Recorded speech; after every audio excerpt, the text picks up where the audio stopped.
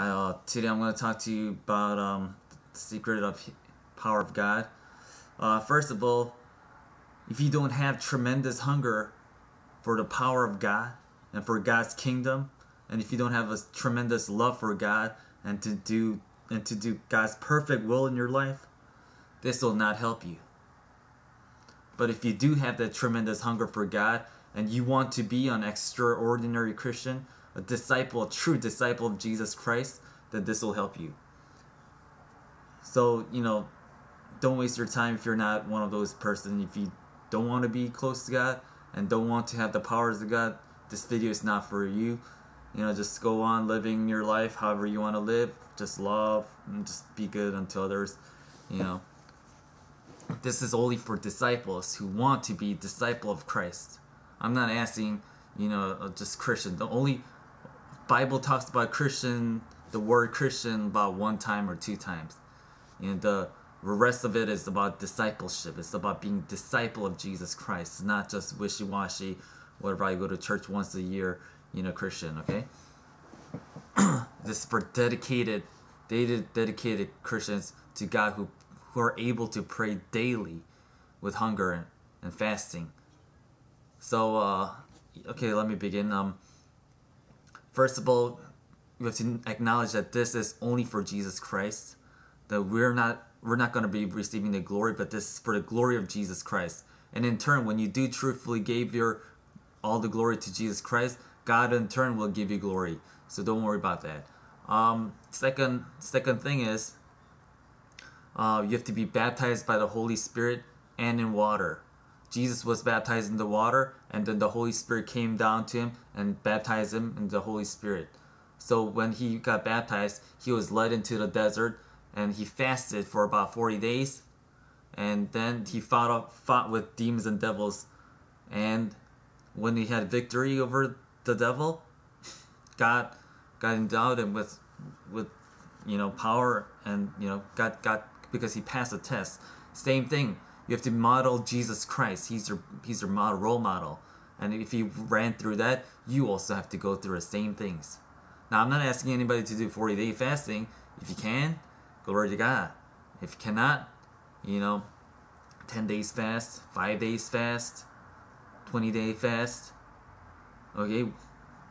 Don't try to do 40 days by your own might. If you think you can, glory to God. If you're not healthy, I don't recommend it. It's really hard. But if you have that tremendous hunger and the dedication to do that, then do it. And if you think God is leading you to fast, then do it. 3 days, come on, 3 days. Right? 3 days at least, minimum. 3 days. This is for disciples. I'm not talking to normal Christians. Normal Christians, day, half day, whatever you want to, Okay, and the second thing is, after you fast, you have to be filled with the Holy Spirit. The only way to be filled with the Holy Spirit is by praying and reading the Bible.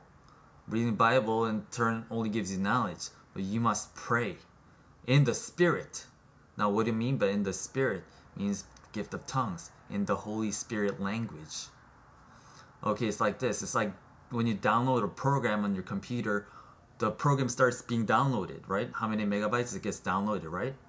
But you don't know what's being downloaded. It's all code. It's all in codes. It's all in 01, 00, 01, 000, like that. When you pray in tongues, it's all in codes. But when this program is finished downloading, then you have some program to kick out viruses. You have these programs to prevent your computer, whatever. All these kinds of programs, Same thing in the gift of the Holy Spirit. Once the program is finished downloading in the Holy Spirit, then you're able to do God's works. Whether it be gift of miracles, gift of healing, gift of prophecy, you have to get it downloaded first from heaven, directly from God, into you, into your spirit. Okay, when you pray in tongues, the advantage of it is you get to kick off demons out of your body. This body is a temple of the Holy Spirit. Temple of the Holy Spirit, being depleted of the Holy Spirit, what do you think will possess you? Demons. Demons call your body a house. God calls your body a temple of God. Well, demons call it their house. So you either, are being filled with the Holy Spirit, or either you're being filled with the world, and the world of things is of the devil, so you get filled with the devil. Either in your brain or even in your spirit, in your body. So you don't want demons, if you're wishy-washy Christians, mostly they're demons possessing you. And if you're always in anger and depression and all these, wicked thoughts coming into your head, the chances of you being possessed by demons is very high. You just don't know it. Because in your body, you can possess up to thousands and thousands of demons in you, like almost unlimited. It talks about in the Bible, person who was possessed with 2,000 demons in them, had legions of demons in them. That's why he was so crazy, and he was able to break chains and all these stuff. But if you have like few demons on you, bothering you, you'll just get pissed off at people. You'll get angry. You'll get envious. You'll get jealous. You'll get, just all these bad stuff. So when you pray in the Spirit, what happens is, because the Holy Spirit is now coming into you, the demons get cast out. Now, strong demons won't leave unless you fast and pray a lot. Strong demons. But most demons will leave when you pray in the Spirit for hours and hours, like 2-3 hours. The demons will surely leave you. And you'll be filled with the peace of God from the Holy Spirit. Because the presence of God complies with peace, righteousness, and joy in the Holy Spirit. So those three things, you start to become righteous and not wanting to do sin. Glory. Okay, everybody agree? So it's like a cell phone. Okay, we're a cell phone. Okay, now the cell phone, if it's properly used, you can talk to God. Hello, you can talk to the Father in heaven. If this is your body, let's say this is your body, and you can talk to God. If there's battery inside the battery, which is the baptism of the Holy Spirit, when the Holy Spirit comes in you, which is a battery pack, representing the battery pack of the phone, okay, and you can talk to God. You can talk. But then, over time, the battery dies. After a day of usage or something, the battery dies. So what do you have to do? Plug it into heaven, okay? Plug your, charger back to heaven, okay? Praying in the Holy Spirit, and get connected with the kingdom of God. Get connected with the kingdom of God.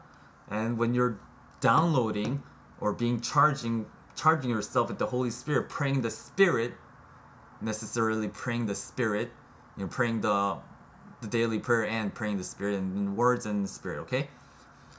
And reading the Bible for user manual. You need to know the user manual to use this phone properly, right? Or how you're gonna dial if you don't know how to dial, right? So read the Bible and praying the Spirit. Then now you're able to call, and talk to God. Whatever you need, whatever you want, pray, ask. Okay, and then God will talk back to you. Now, if you're concentrating on God, God will talk back to you, and you'll hear if you have enough battery power. If you do not have battery power in here, if you don't have the battery, or the battery's not charged up, you won't hear God. Okay, simple as that. Simple as that. So, when you're filled with the Holy Spirit, God will just talk to you and you'll hear. Glory, hallelujah. And then the 9 gifts of the Holy Spirit, okay? Those things properly require fasting. Now, I don't know how long they require. Each gift is different. And there are 9 gifts of the Holy Spirit. Just look that up in the Bible. Go somewhere and find it. God will lead you to it if you have something in mind. Their gift of healing, miracles, gift of knowledge, gift of prophecy, gift of interpretation in tongues, gift of tongues, all these stuff, right? And there are 3 more. And the best one is gift of love. But if you have tremendous love for God's kingdom, you'll have the gift of love, naturally, and you want to do God's will. So these are the secrets, and only keep in mind that demons will attack you, and you must cast them out by the power of the Holy Spirit in Jesus Christ's name. Okay? And the phone number to call God is the name Jesus Christ. So, in the name of Jesus we pray. Okay? Alright, God bless. I hope this helps, and many will turn into disciples of God instead of just a Christian. Okay? Thank you.